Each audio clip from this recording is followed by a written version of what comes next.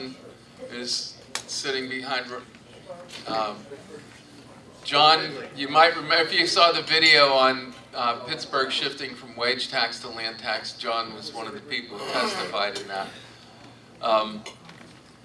I was going to have some political dignitaries here, and the dignitaries had too much dignity.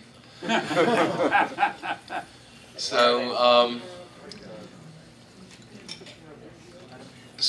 we don't have them. I don't know if they looked at the program and didn't want to talk about how Pittsburgh lost its land value tax, because there's a lot of scandal involved in that. And most politicians, even the clean ones, don't want to be in the room when we talk about scandal.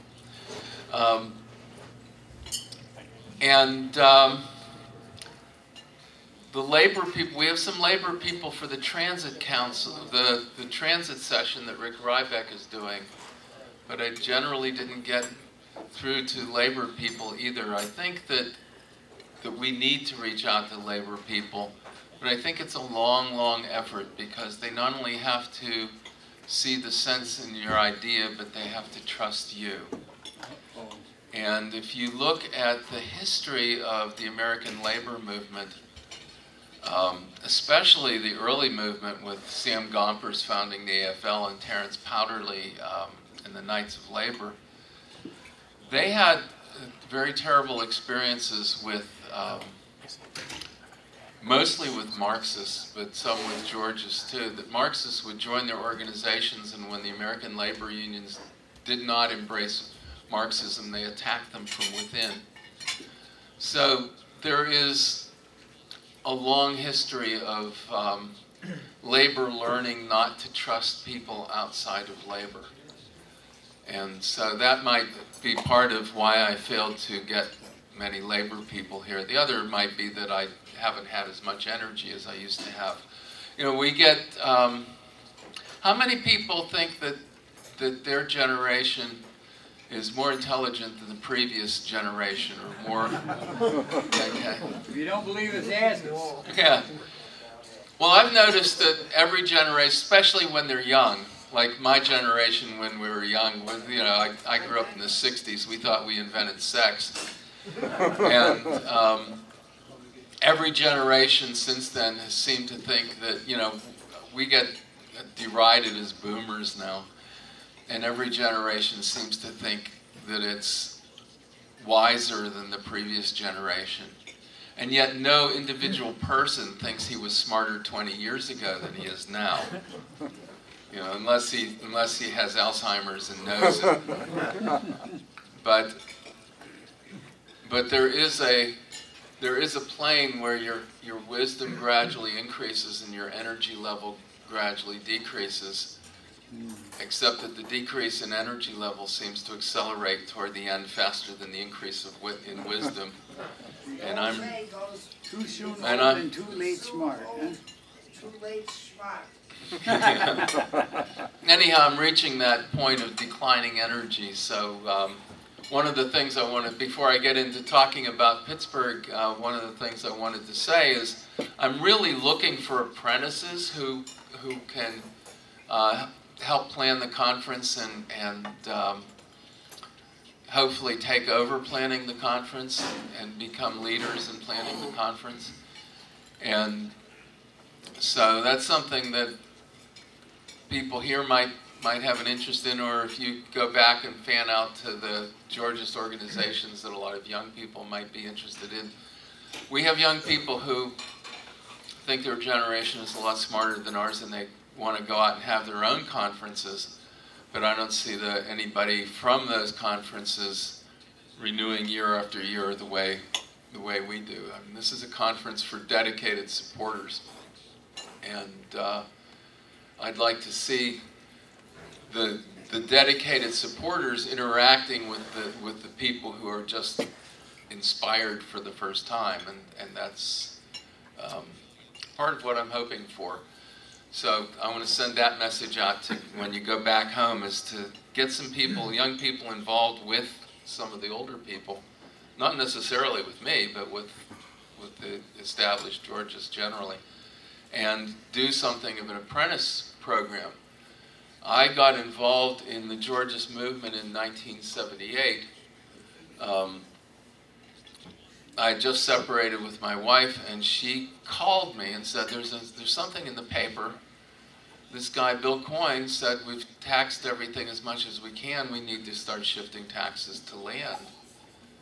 And I called Bill Coyne, and he was very excited about this. And I had been saying that it was a good idea, but I had no idea that there was such a thing as a Georgist movement or anything. And he had me contact Steve Cord. And I worked with Steve Cord for 10, 15 years, helping him do what he does. And while I was doing it, I always thought, boy, I understand this better than Steve Cord does. But he kept getting victories. And it was a while before I was getting any. So I think that the idea of apprenticing is not that the people who are doing it now necessarily know more than you know, but it is that you will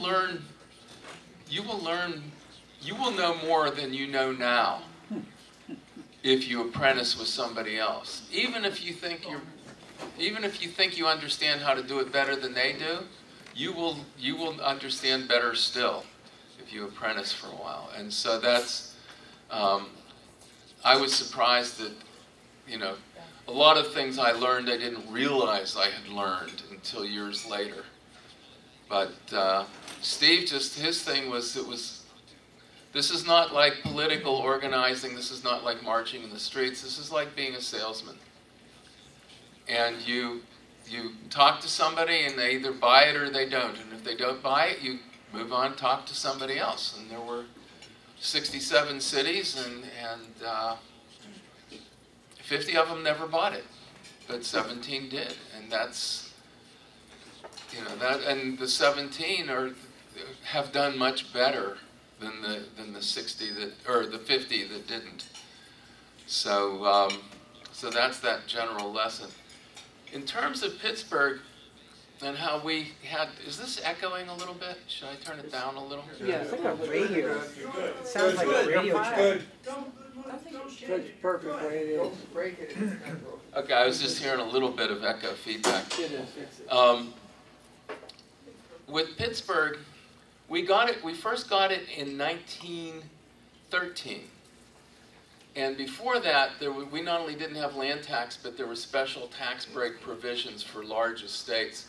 So if you had a large estate, you could get it zoned agricultural or rural. And it was like clean and green exemptions today. Clean and green exemptions are just awful for the same reason, is that they only go to rich people. And a lot of places that get a clean and green exemption are the places that ought to be developed, so that the development actually leapfrogs over the place that gets an exemption into areas that should not be developed. So the exemption, getting an agricultural assessment means you get assessed at what the farm use value is. It doesn't do the rural farmers any good, because the market value is the farm value if it's a agricultural area. It's the suburban farmer who gets the big tax break, because the agricultural value is way less than the market value in the suburbs. So what happens is the suburbs leap over the exempt agricultural value.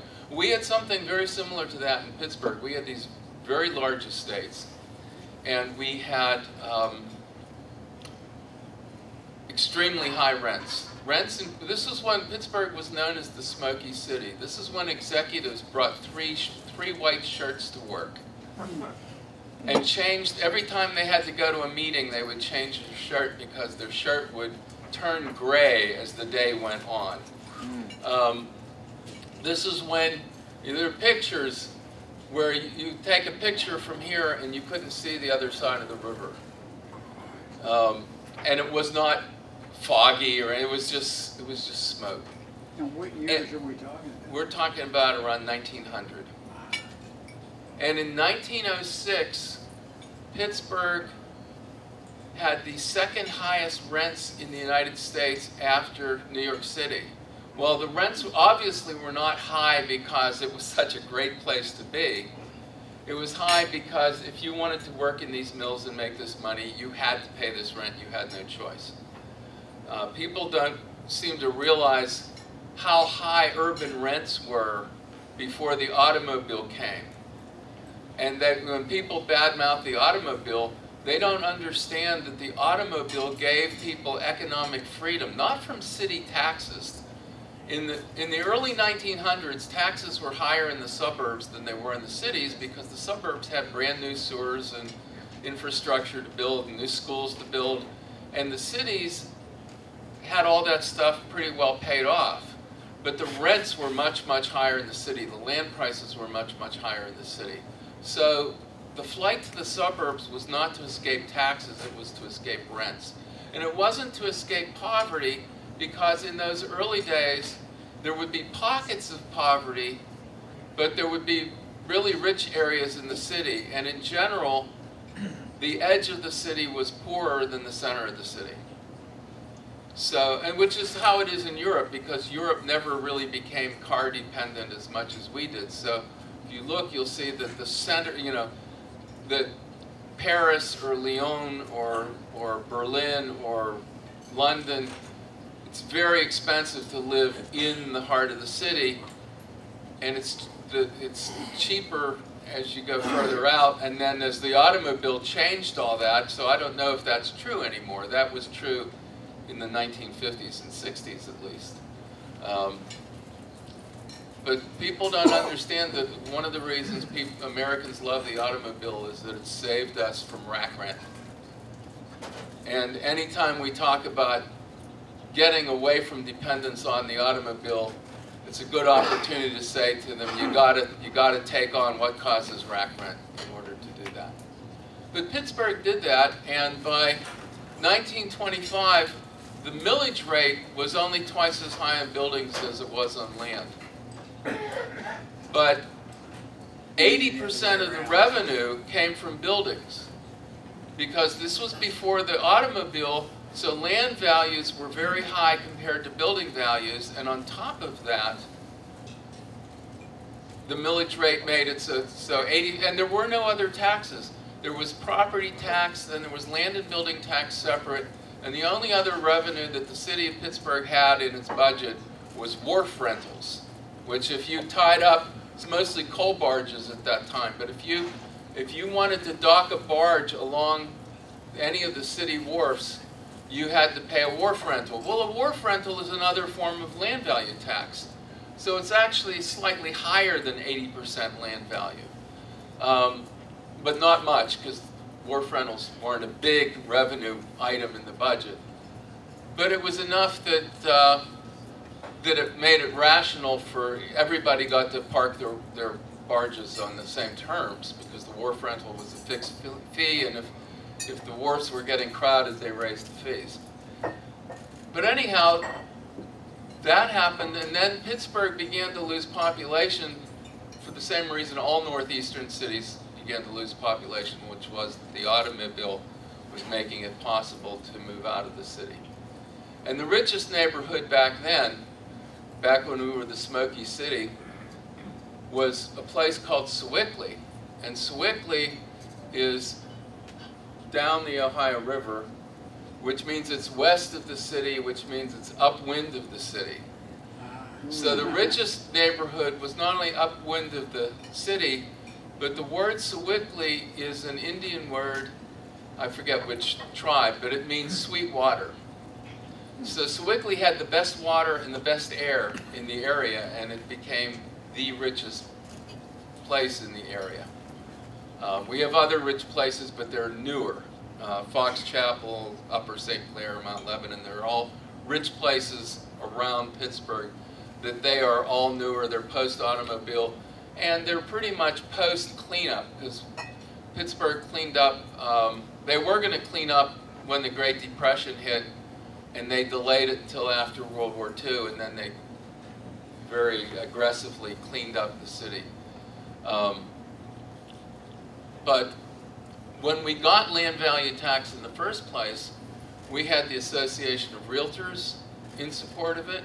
They were called the Board of Realtors back then. They changed their name because everybody thought that the Board of Realtors was a government functionary. It sounded like a government board. But they had the Chamber of Commerce in support of it.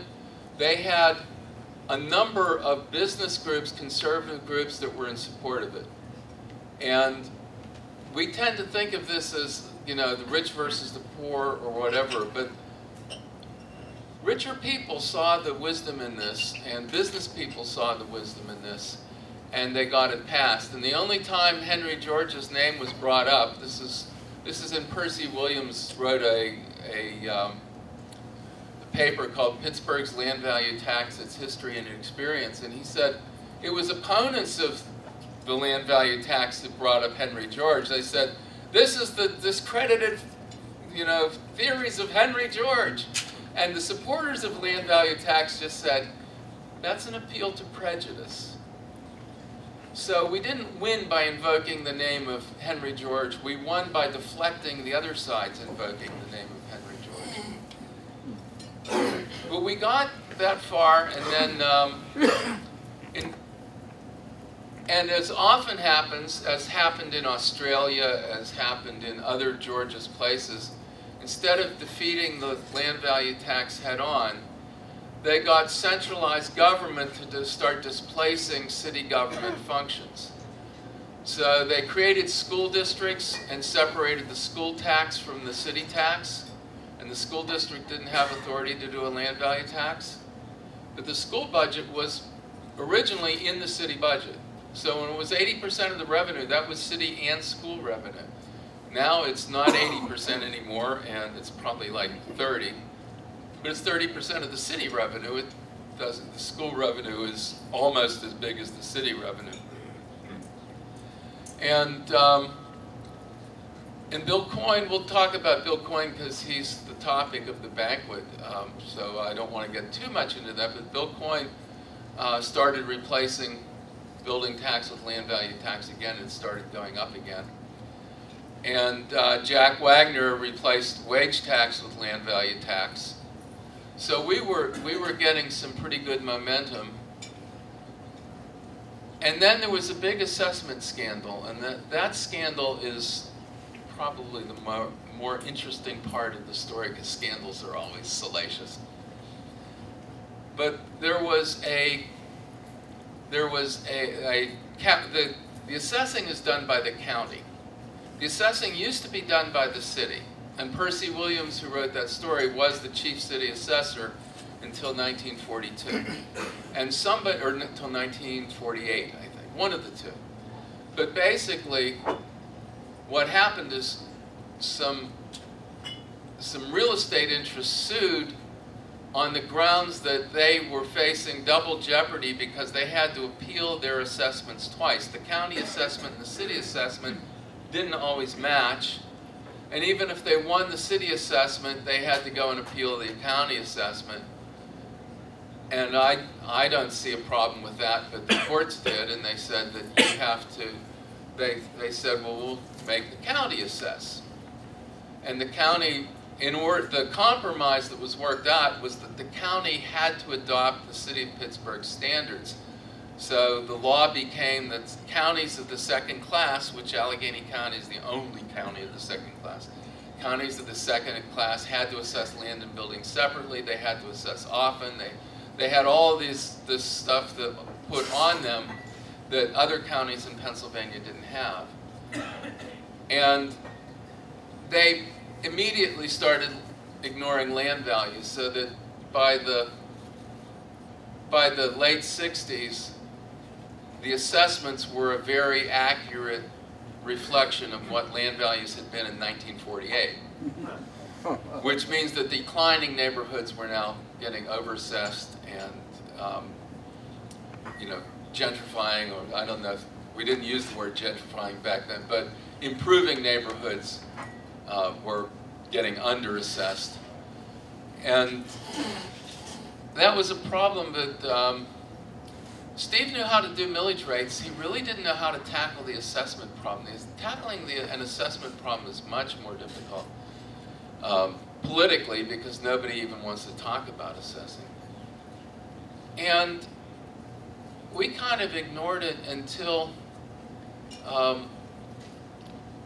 one of the assessors who I knew in high school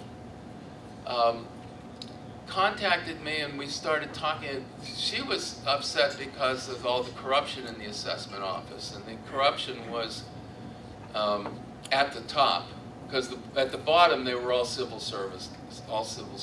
They had no political pressures on them. But at the top there was a lot of corruption going on and deals being made. And she got instructed to lower somebody's assessment in her district, and she said, I can't lower his assessment. He's in a plan, and all the houses are the same. And if I lowered his assessment, I'd have to lower the whole plan. And they said, lower the whole plan. She said, I can't lower the whole plan because there's been lots and lots of sales in that plan, and that plan is grossly underassessed. So they moved her to another district and put somebody else in, and he lowered the whole plan. And she got put in a district that was the most underassessed district. It was the Quaker Valley School District, which is Sewickley, and other places that grew up around Sewickley. So it's rich and it's old money. And she started upping their assessments, and the assessors started rejecting it, but she was like prevailing and embarrassing them. And at the same time, the city council members who were, they were being challenged in the primary by a reform guy in the primary. And we have a council system where normally you get 2 Democrats and 1 Republican, because Democrats are super dominant in Allegheny County. This is the one drawback of this location, is that we're next to the train. But it's not too awfully bad. I think after the engine goes by, we should be fine. But Is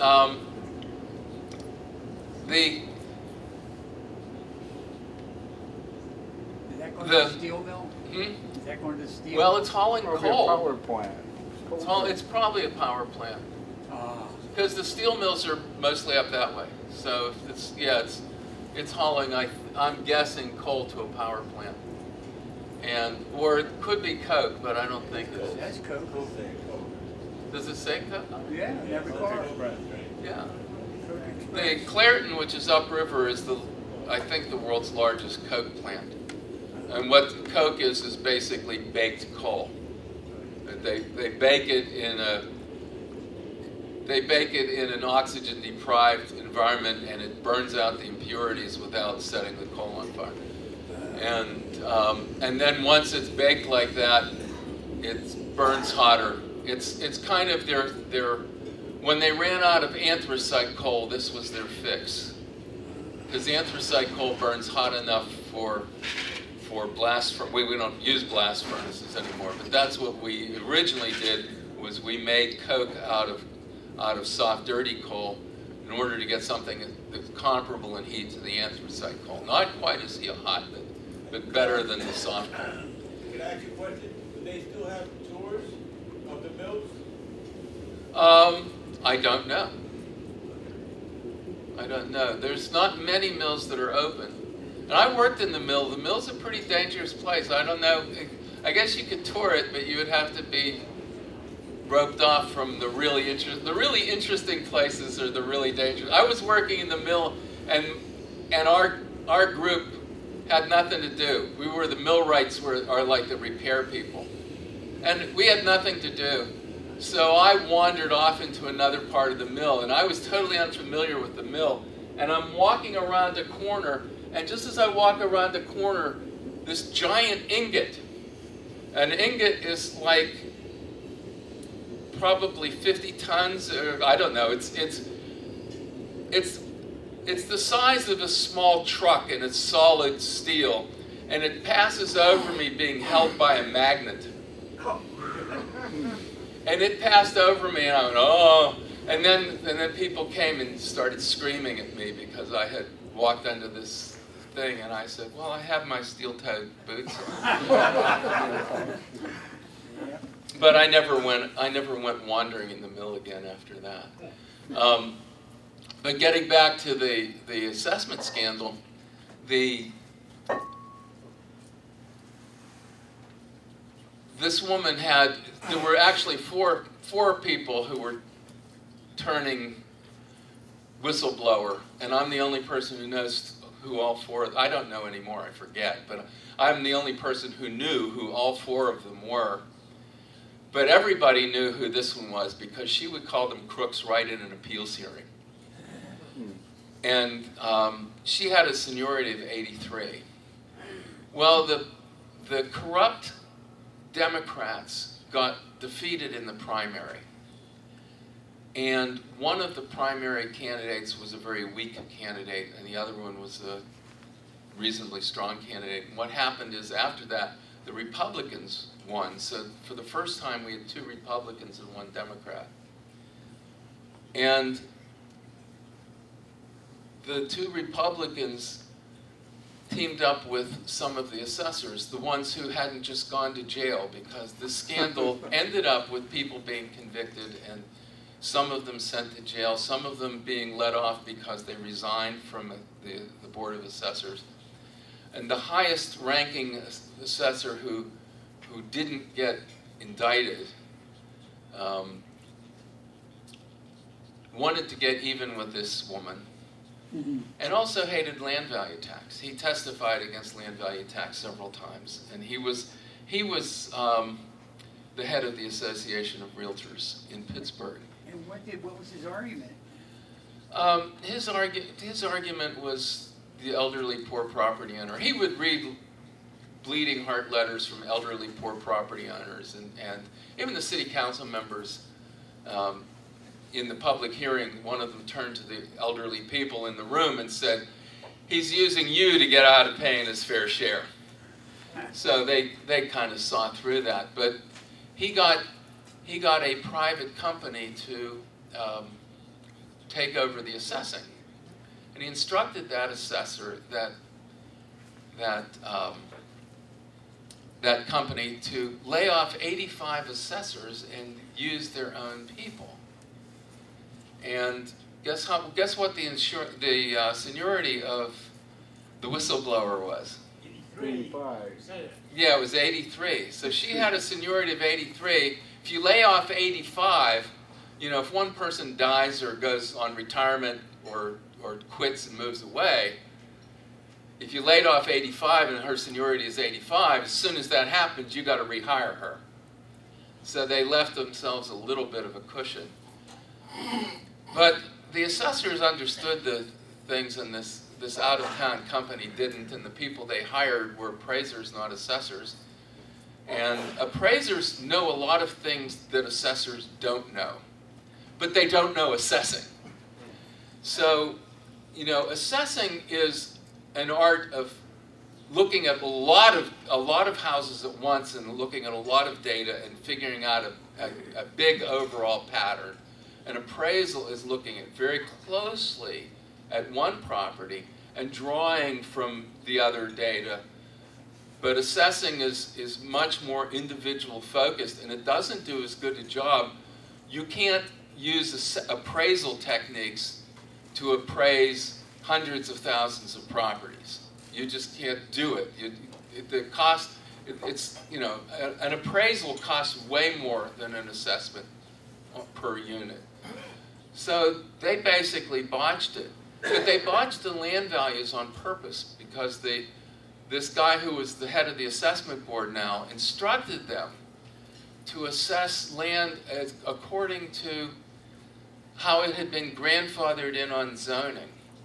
So my house at the time, they assessed my land at $7,200, but a vacant lot right next to my house was assessed at $900.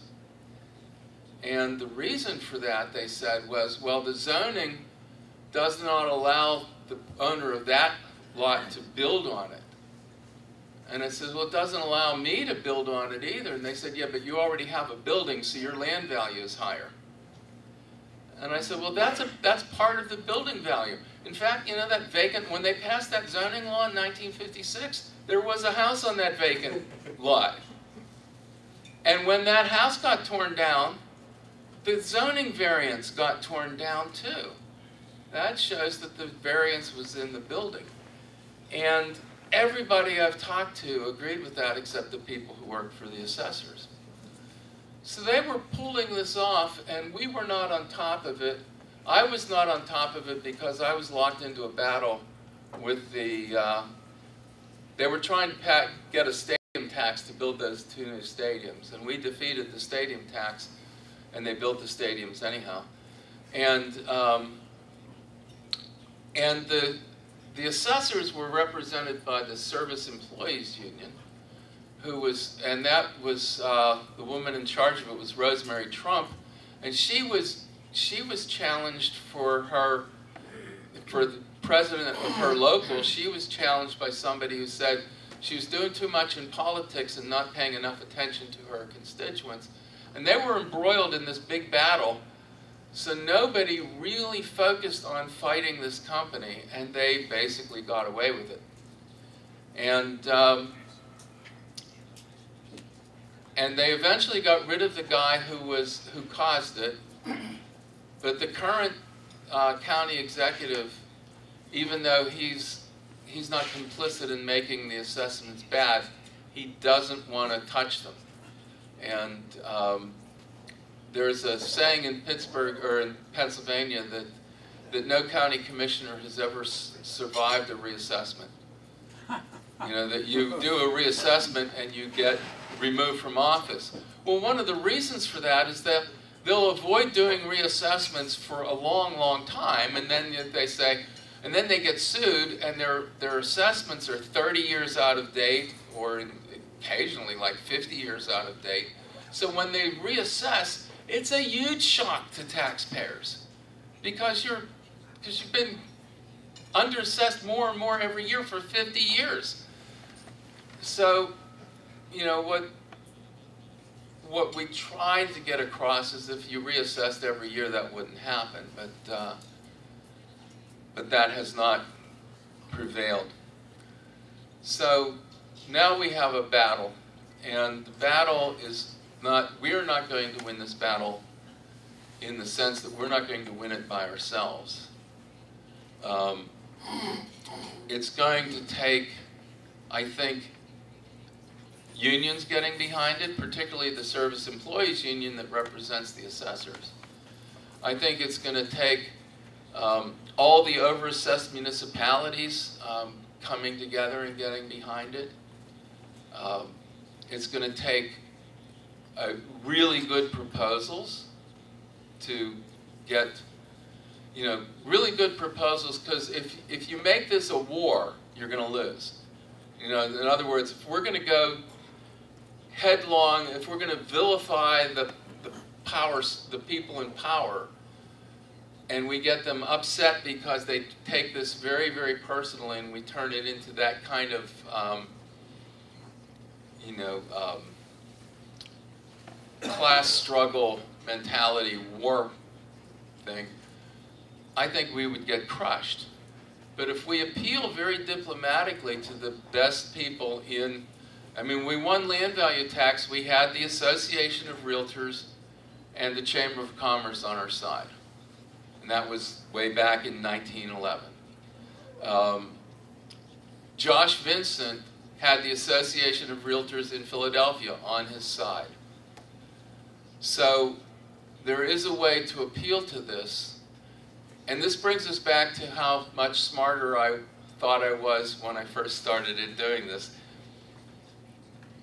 My first approach was to hand things to people, get them on the streets and say, go into City Hall and send them a message. And Bill Coyne said, don't do that. I said, well, I already printed these. He said destroy them. You know, he said, don't do that. He said, I appealed, I have like 6 of the 9 council members agreeing with me on reason. They want to think that they did it because they agreed with it. They do not want to think that they don't want the public to think that they did it because we backed them into a corner. And so his point was backing them into a corner will cost you the victory. because they will fight you just to prove that you can't make them do it, even though they already agree with it. So, so that was one of the things I learned, that I was pretty dumb when I thought I knew it all. So that's basically the short end of the story. There might be questions about the details or stuff. The assessor who got laid off went to Florida, and she's now an assessor in Palm Beach and making 3 or 4 times what she was making here. So, so it ended happily for her. And I don't quite know how to tackle this by myself, but I think it's going to be a lot of coalition building, but it's not going to be the kind of coalition building that you see in the newspapers. I think this is always going. I think we're relegated to the fact that land value tax is difficult enough to understand. It's easy enough to understand for the people who really want to understand it. It's not hard at all if you want to understand it.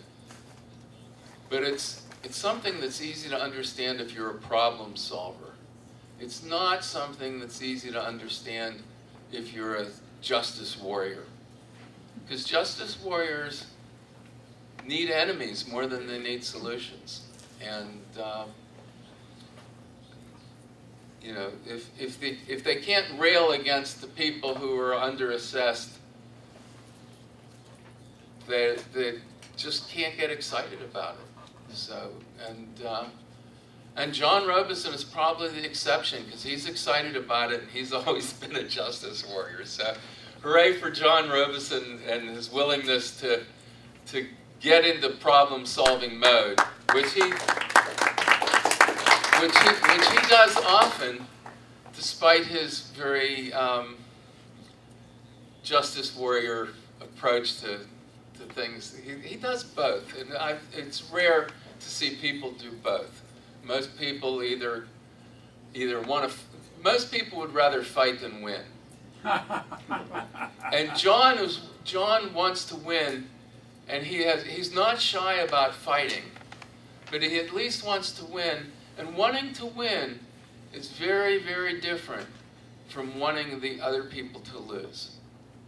So that's the thing that we have as that's really our strength.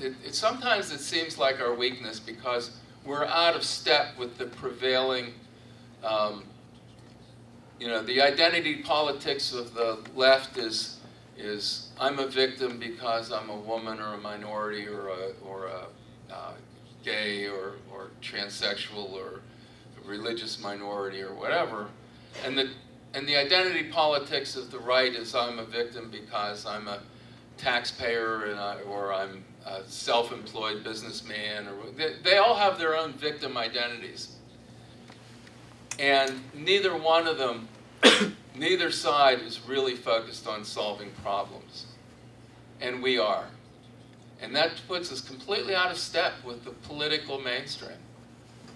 But when you step away from the cameras and you get into the little city council chambers, those people are elected to solve problems.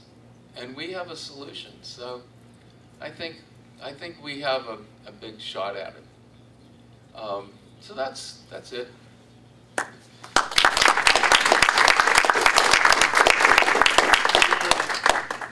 Dan, the company that did Pittsburgh's bad assessment, Sabre Systems and Services, also was contracted to do a reassessment in Albany.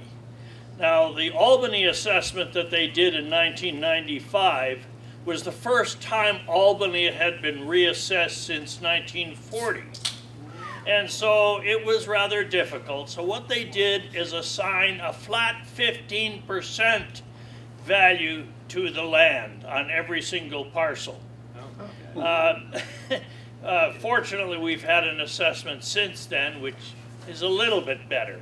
But the main thing I want to point out, since Herb Barry is here, is the best article that I have read about how Pittsburgh was sabotaged is written by Herb Barry.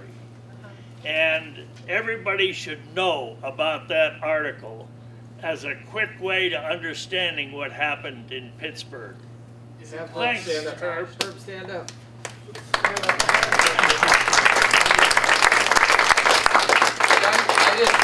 I didn't call attention to Herb Barry because he's at these conferences all the time. He's another local, but I didn't think of, I thought of John. Well, John's a local and he's never here. He's never at the conferences. John and Harold and Rob. But Herb is a local and he's at these conferences often. But do you remember anything about the article, Herb? Well, it's kind of have the word irrational in it, I think. Come to the mic, Herb. The other interesting thing, it kind of demonstrates that this guy in charge of the guy who was the chief assessor, that he wasn't too bright because Clairton, Duquesne, and McKeesport also had land value tax. And he didn't sabotage the land assessments in Clairton, Duquesne, and McKeesport. He only sabotaged them in Pittsburgh because he had properties in Pittsburgh and he knew about Pittsburgh's land value tax. I don't think he even realized that the other cities in Allegheny County had a land value tax. So their systems are just running along fine. Their assessments for land value were fairly rational. When it was first announced that Sabre Systems was going to take over the assessments, I called Ted Bortney and I said, well, do you know anything about this company? And he said, not a whole lot. And he said, well, I said, well, can they do a good assessment? He said, they can do as good an assessment as the county wants them to do. Which I thought was a very cryptic way of saying, if they do a bad assessment, it's because that's what they were instructed to do. But they're gone. I think Sabre Systems they're either out of business or they're no longer assessing. They fell under Sabre? I'm pretty sure Sabre Systems has given up on assessing. They still do. Sabre, before they were assessors, they were municipal data processors. So a lot of, they do tax bills and payrolls and they do all kind of computerized work, especially for smaller municipalities that can't afford to have their own internal systems. Like the city of Pittsburgh and the county do their own, they have their own computer department, they do all that stuff themselves. But all the smaller municipalities hire outside firms to process that. And I think that's, if I recall, that's what Sabre Systems started out as. And somebody said to me, the problem is that assessing is an art and a science. And art can hire science, but science cannot hire art.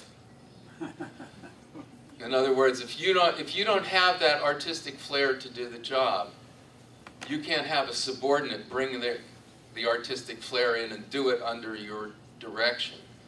You have to have the people with the artistic flair be in charge, the people with passion for doing it right be in charge, and they can hire computer geeks to do all the technical stuff. So that's my sense of it. Alan? Yeah, maybe I'm too simple-minded or I'm too slow to figure out your explanation of how Pittsburgh lost the land value tax. I really like this brochure and I shared it with people and I explained how Pittsburgh had a land value tax and then they said, well, how did they lose it? And I still don't really know. I tell them, well, there were a few parking lot owners that didn't like it and they got the city council to turn it over. But I guess I need to get the guy who wrote this to write a new version and explain to me in black and white how Pittsburgh lost the land value tax.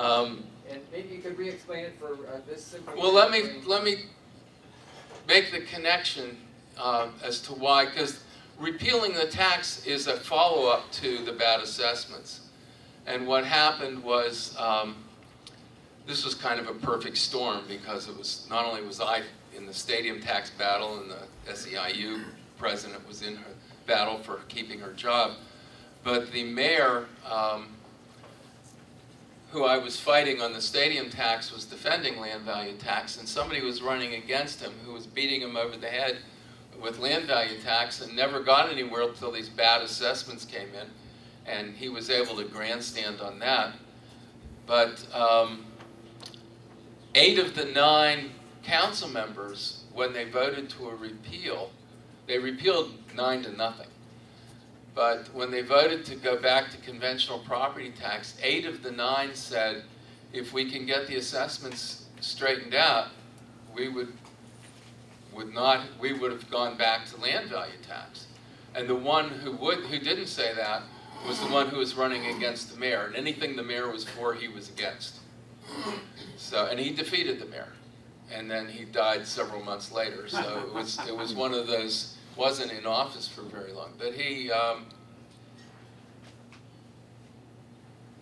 but the 8 of the 9 council members, right in the municipal record, defended land value tax and said it's these awful assessments and we really regret having to do this. But the assessment, I mean, if you have 2 properties right next to each other and the land is assessed 9 times as high on one as it is next door, then that's just not rational, and there's no way you can defend that.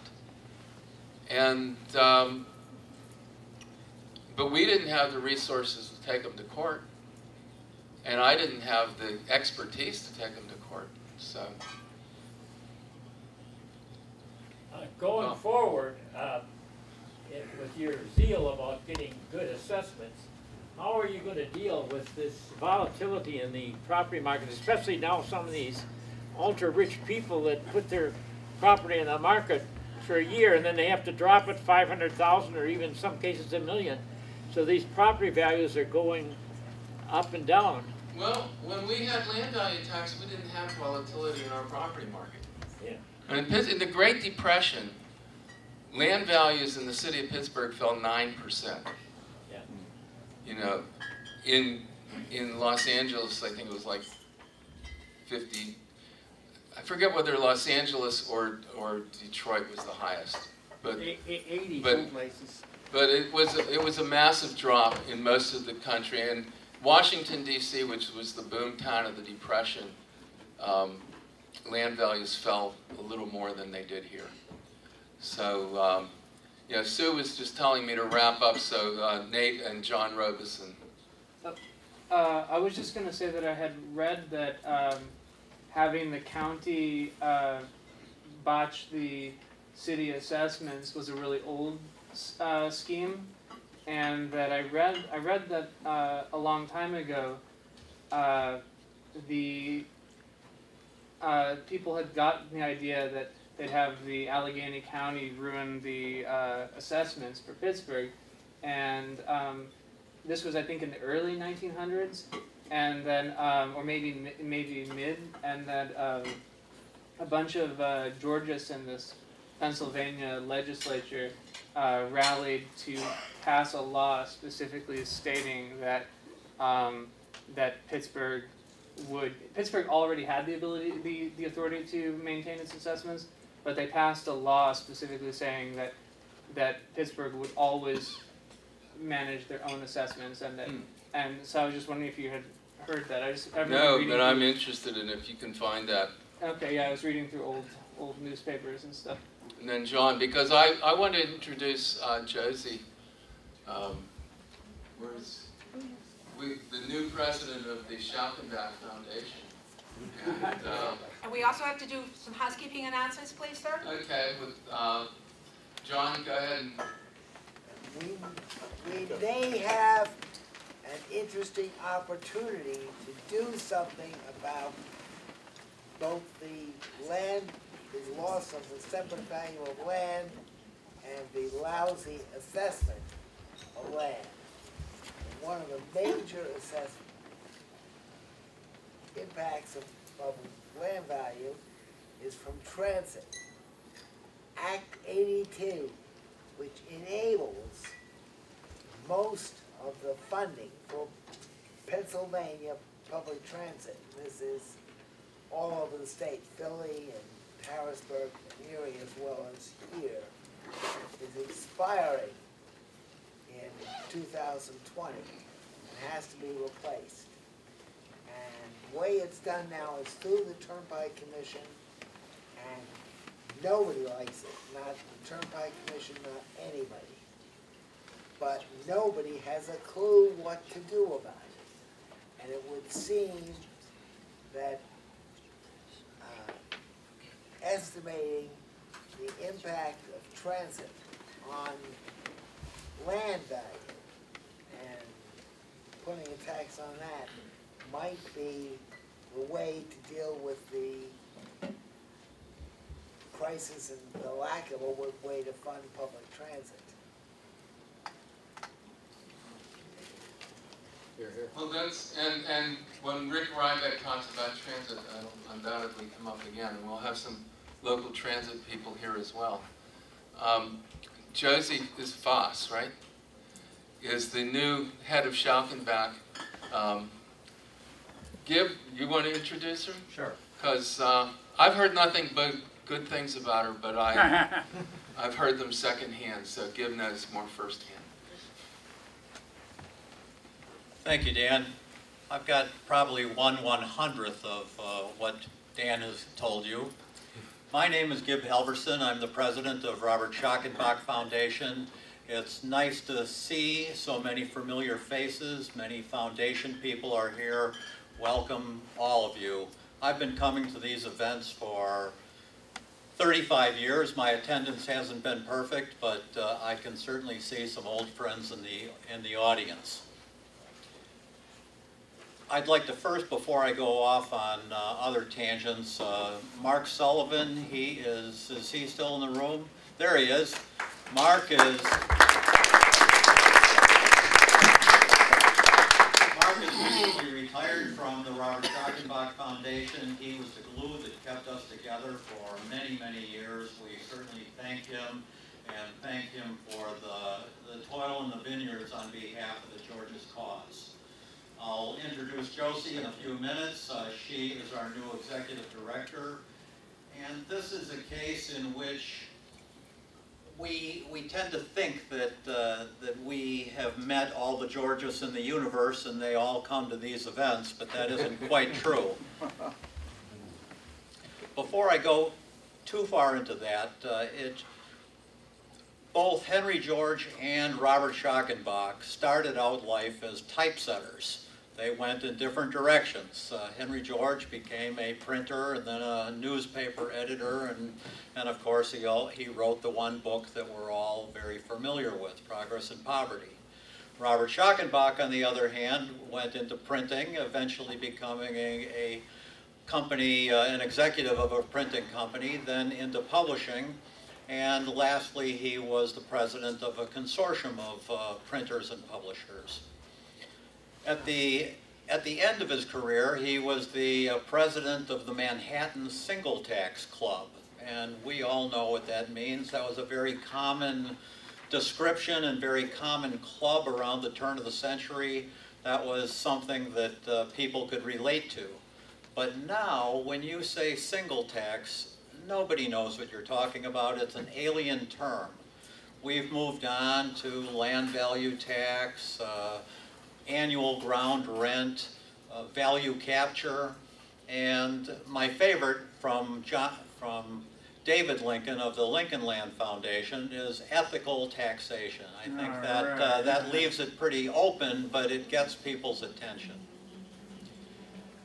We decided that we wanted to hire a Georgist, and you never know quite where you're going to find one, and that's how we found Josie, that she was not coming to these events, but we found her nonetheless. But before I get into that, I'd like to give you just a little story that I think many of you can relate to. That I used to live in Madison, Wisconsin, and we had a botanical garden that had fallen into disrepair, and there was a fundraiser, and it got spruced up, and then there were tours of the grand opening. And one of the people who was giving a tour was this young lady, and that she was a graduate student in agronomy. Well, that tells you land. Okay, well, that's why she's there at the Botanical Gardens. And then I noticed that her first name was Hope, and I won't give away the story too quickly on what her last name was, but many Georges tend to name their children after something that reflects a better future. So Hope was a natural name for a girl, but it did give some degree of upliftingness. Well, her last name was Finkelstein. For those of you that have been coming to these events for many, many years, her father was Phil Finkelstein, and he had been an assistant to the mayor of New York, and he gave this organization some gravitas. And I come up to her and I said, by any chance is your father Phil Finkelstein? And she said, well, yes. And I said, well, I'm so-and-so, and I'm a Georgist, and I think you probably know what that is. Oh, yes, I've read Progress in Poverty, and I've talked with my father about that many years. Well, her father had died middle age, and we certainly missed him, probably not quite as much as Hope and her family missed him. But I was talking about her father, and then she turns to me and she says, well, how did you know that my father was Phil? And I said, well, Hope, this is Wisconsin. I said, Finkelstein is not a real common name around here. and she looks at me kind of puzzled, and she said, really? In Manhattan, there's 2 pages of us in the phone book. So you never know when you're going to run across a Georgist when you least expect it. I wasn't, had I only known her name was Hope, I would never have probably pushed myself on her to find her Georgist credentials. But that was how we ended up with Josie, that we had made the determination that we wanted a Georgist for the foundation. So where do we find one? We went through many, many resumes, and Josie and a number of other people had gone to some length and explained that yes, they had read the book in graduate school, and yes, they were familiar with it, and yes, they thought it was a good idea, but they have to make a living. So you move on and you do other things. But Josie was, her personality and her resume just stood out so much that we had to hire her. We are looking forward to a long and prosperous, mutually beneficial relationship. She's only been on the job for 3.5 months, and she's given us a new set of eyes as to what the possibilities are. And sometimes that's what you need, is someone from the outside, even though she's a Georgist, someone from the outside that can stare at your situation and say, maybe we ought to do this. So now I'm going to introduce our new executive director, Josie Faass.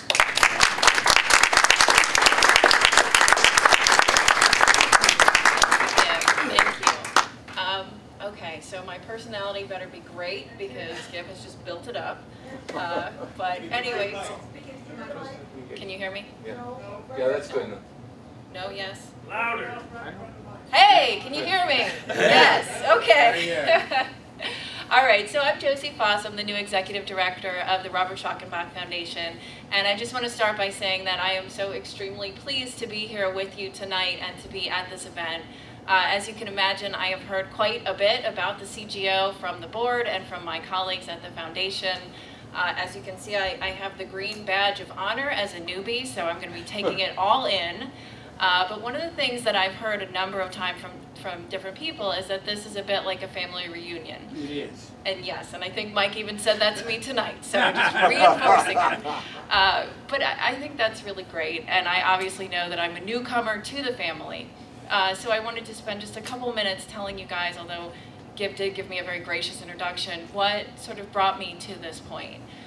So my background is I've studied biology and urban planning and public policy. And so obviously the ideas of Henry George were something that I had encountered, and I thought, this makes a ton of sense. Like, why are we not doing this? But then life happens and you move on. So, so it was something that I had sort of come in contact with. I had thought it was really cool. Had worked a lot in sort of the environmental policy space. So really focused on site remediation, on preventing sprawl, on making the public whole from environmental damages and those sorts of things, which as you can imagine are integrally related to the ideas of Henry George. There's a lot in common there. And so that's always been sort of core to my interest. From there, I went on to kind of get into development and administration, learned a lot. I think I got some good tools that I can bring to the position at the Schalkenbach Foundation, which is really great. But my last position was at the Institute for Advanced Study. Has anybody heard of this place? Okay, some people. The board of the Schalkenbach Foundation has heard of it. That's good. So it's in Princeton. It's not part of the university, but it's basically the tippy top of the ivory tower. It's where sort of the world's most renowned astrophysicists and string theorists and theoretical mathematicians come to walk around in the woods and think great thoughts, and it's a really nice place. And I had a great job there. But one of the things that always kind of bothered me about that position was that those great thoughts, by and large, are really detached from our everyday lives. You know, it's not that they're unimportant, and it's certainly, I'm not in any way trying to diminish the pursuit of expanding human knowledge, because I think that is fundamentally important, and it is kind of what makes us human, is that we can do these things. But for me personally, I wanted to dedicate my own efforts to something that I felt was more boots on the ground, and was more about changing this world in this moment. And I have to be honest, when Trump got elected, I felt like that became a lot more salient for me. And I think I'm not the only person, although, so it was something that I kind of sat with for a while. My son and I started volunteering because it really hit him very hard that this had happened. But it wasn't really enough. It was a good start. But I realized that, you know, we spend so much time on our careers and our jobs. And to be able to dedicate that time and that effort, and frankly the education that we've all worked years and years to get, to making a difference, is what I wanted to do with my life and with my career. And so, going back to the Institute for just a moment, it was the home in America of Albert Einstein. So I think a lot of people think he was at Princeton University. He was actually at the Institute. And there was a quote of his, and I actually Googled it this morning because I didn't want to get it wrong. And I now think it may not have been a quote of his in point of fact, but we're going to go with it. And I think you've all heard this one. The definition of insanity is doing the same thing over and over and expecting different results. And that might seem detached from this decision, but it was really core to why I wanted to be part of the Robert Schalkenbach Foundation and part of the Georges community, is that I feel like we're in this pivotal and really salient moment in our history. And if we're going to try and attack the problems that we're facing with that same toolbox that we've been using for years and years, that is the definition of insanity, because it's gotten us to this point. And when I think about the ideas of Henry George, and I know you guys feel the same way, they just make so much sense, you know, and you want to see them implemented because you know that they would make a world of difference and they would do a world of good. And so in the Schalkenbach Foundation, I recognize the opportunity to stand for something and to really get behind these ideas. And one of the things that I've heard from a lot of older Georgists is, you know, we've always known that these are great ideas and they maybe haven't been implemented to the point that we've wanted, or we've seen things rolled back, and we're talking about Pittsburgh, you know, where it's been implemented and then it's been undone, and it's discouraging. And I don't think that the younger generations are any smarter than the older generations, but we've got the energy, and I think this is our moment. We've got to engage these people. And so I want to see, you know, Sue told me I didn't have to wear my first-timer badge, but I'm up here with my first-timer badge as a badge of pride, because we need a lot more green badges in this room, right? We need a lot of people who find this stuff as compelling as we do. And, you know, one of the things, having studied biology and studied public policy, is that scientists for a really long time thought that logic was going to prevail, right? You'll explain it to people and they'll see that it makes sense and they'll just agree with you. It doesn't work. It doesn't work. People are emotional creatures. In fact, Paul and I were talking about that at the beginning of this happy hour.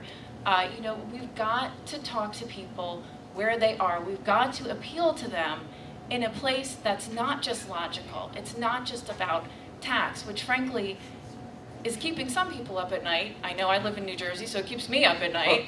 But you know, we've got to get to them at a more core level. And so since I've joined the foundation, I've been talking a lot with the directors and with colleagues, and I look forward to meeting all of you and speaking with all of you about, you know, how do we move the needle? Like, we've got to move the needle. This is the moment.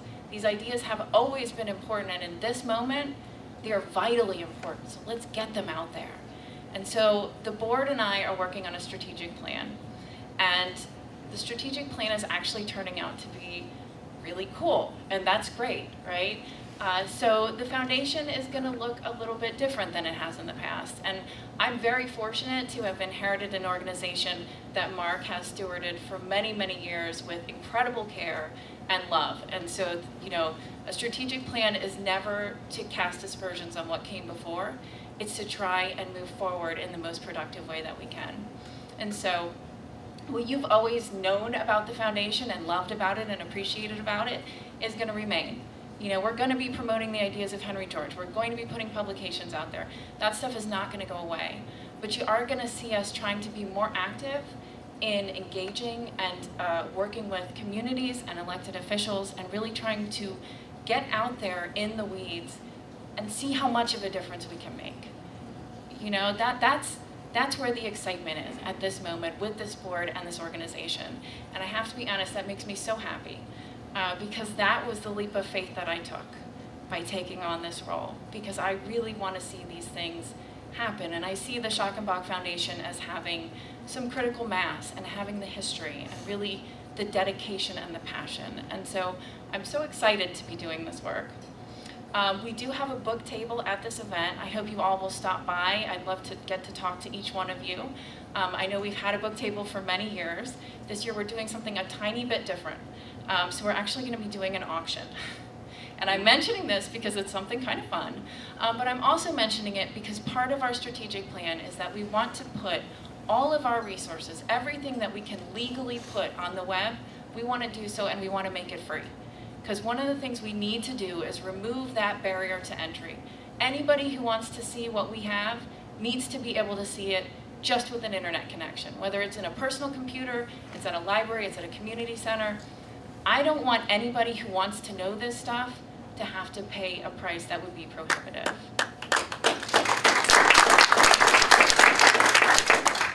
So we're doing a raffle. The prizes are really cool. But I'm not going to spill the beans because I want you guys to come to the table. Tickets are $2 each. All of the proceeds are treated as donations, and they're going to go towards this digitization effort. As you can imagine, we want to do it right, and that costs money, so this is what we're doing. But really, I hope you'll stop by and just have the chance to talk to me, because I would love to learn from all of you. And I've been talking about this conference and how excited I am to be here because I am new, and because you all are seasoned, and you can hopefully help me avoid some foibles, you know, and give me some heads up, and I absolutely want to hear what you have to say. So I would invite you all to stop by the table. I'm excited to be part of the Schalkenbach Foundation at this moment in history, and I'm very excited to be here with you at CGO 2019. Thank you.